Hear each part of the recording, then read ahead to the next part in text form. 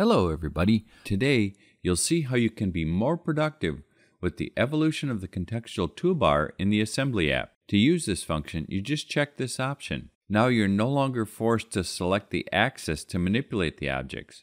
You can touch them and they'll move straight. This new feature will let you gain productivity by showing you the objects that you can or can't move. With the contextual toolbar, when you select an object, you have quick access to, for example, create a constraint.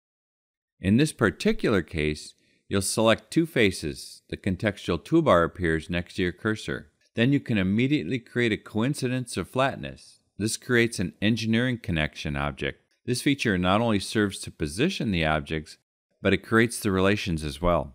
You see that this hides the part to be able to select inside.